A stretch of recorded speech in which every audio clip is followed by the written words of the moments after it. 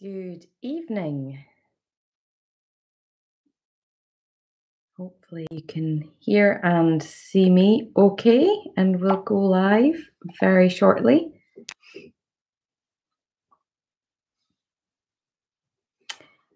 Hope some of you have been enjoying the sunshine over the weekend. Having been campaigning in a mask, I think my forehead's a lot more tan than the rest of my face.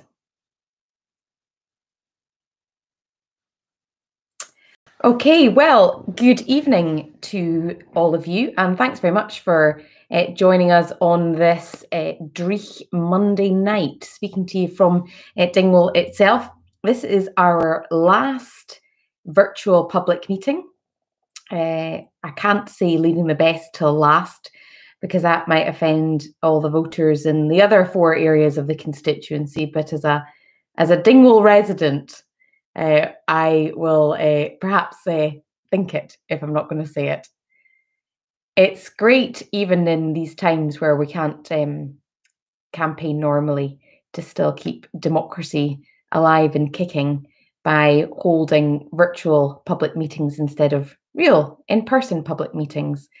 And it saves on all the setting up and taking things back and stacking chairs afterwards. So normally I'd be welcoming you probably to a relatively cold village hall somewhere, but instead we can speak to one another from the comfort and the security of our own living rooms.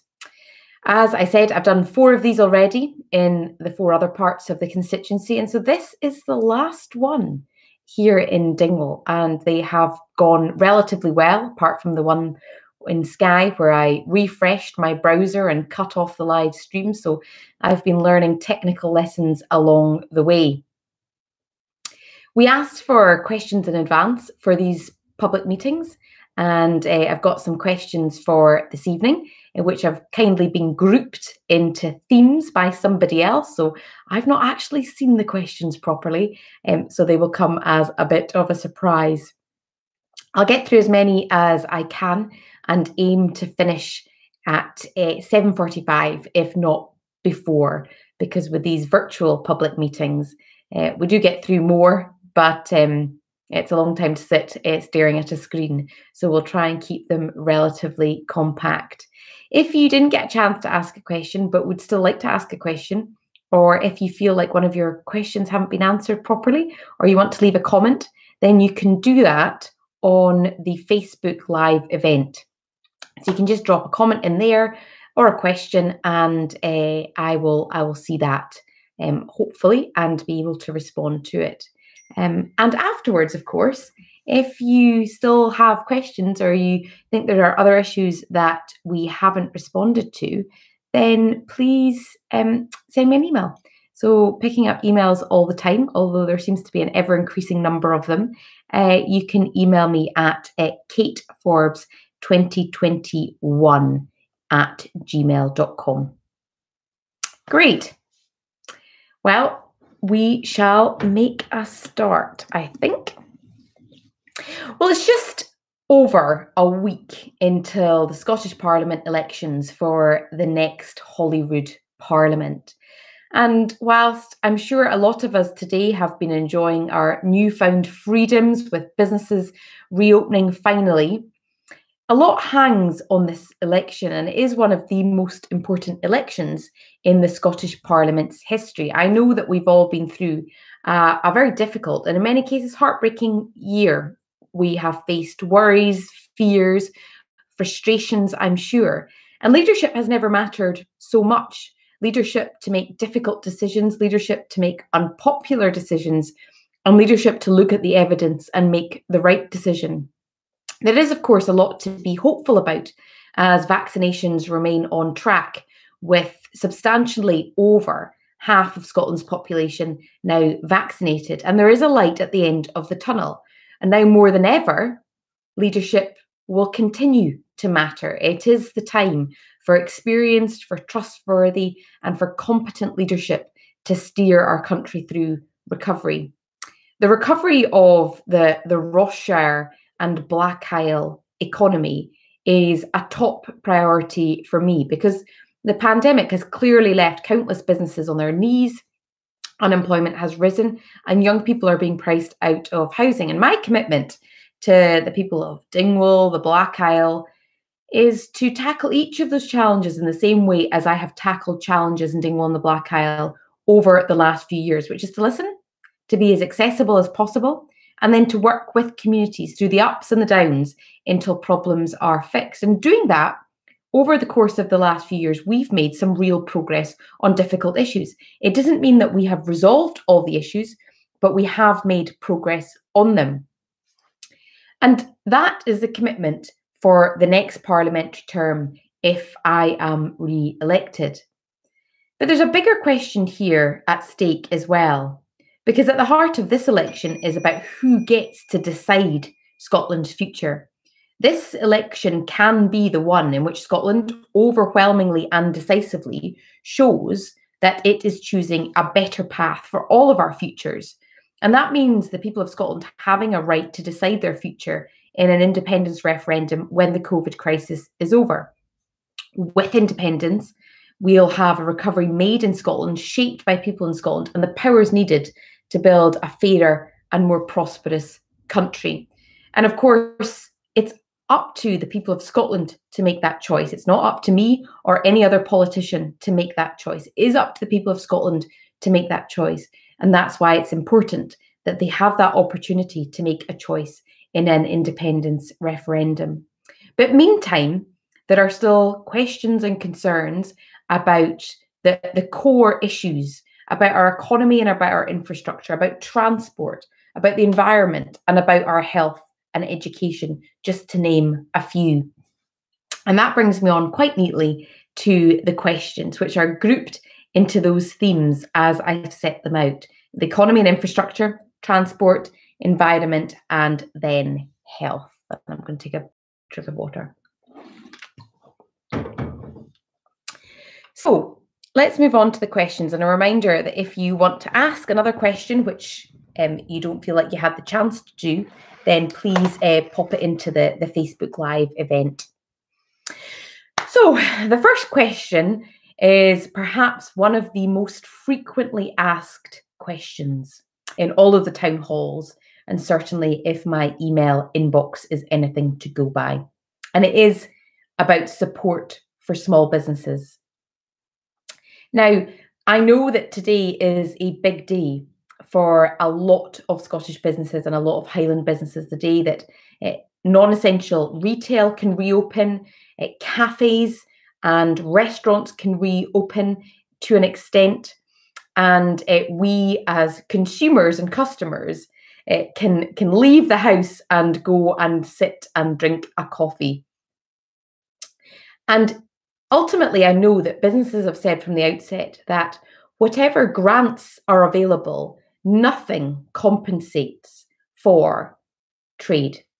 And ultimately, the aim and the ambition of the last few months has been to try and get businesses reopen and trading again as quickly as possible. Now, to do that, we had to work hard to suppress the virus to make sure that it was safe to reopen. But now businesses can reopen. My hope is that they will see a surge in custom and be able to start trading it again. Alongside that, there's two other forms of support that I wanted to mention. The second is, of course, the last grants, so the restart grants, which have been paid out to most small businesses this month. Those were restart grants, which was the equivalent of the actual restart grant and 2 weeks worth of the Strategic Framework Business Fund. So those should have been paid to Highland businesses, retail, hospitality, leisure businesses in the Highlands over the last few weeks.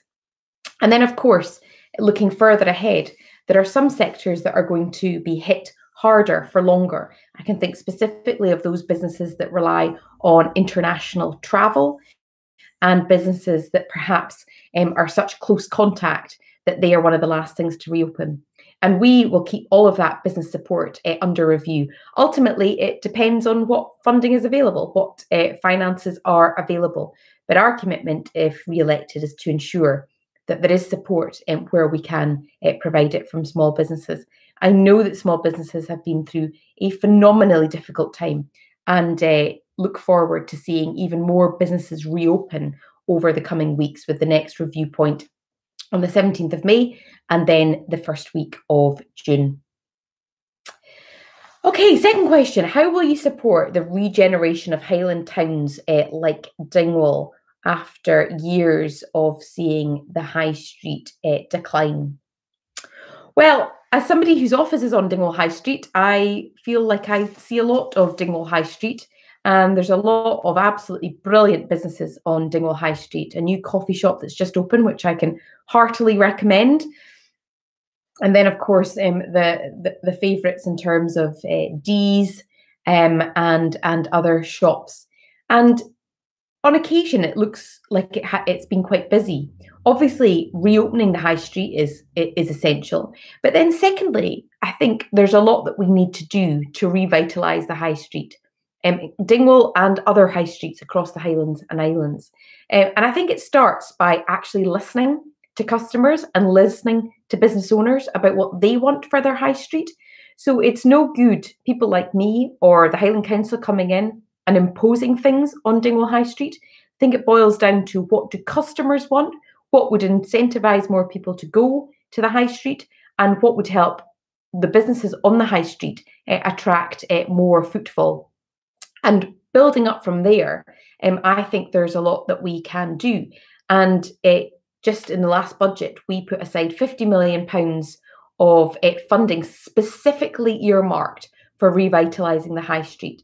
So there will be a share for Highland Council, and out of that, there should be a share for Dingwall High Street. So there's some funding there, and then coupled with asking people what they want, hopefully we can make some changes and invest in the high street. Obviously, the parking has been an issue of debate over the last few years.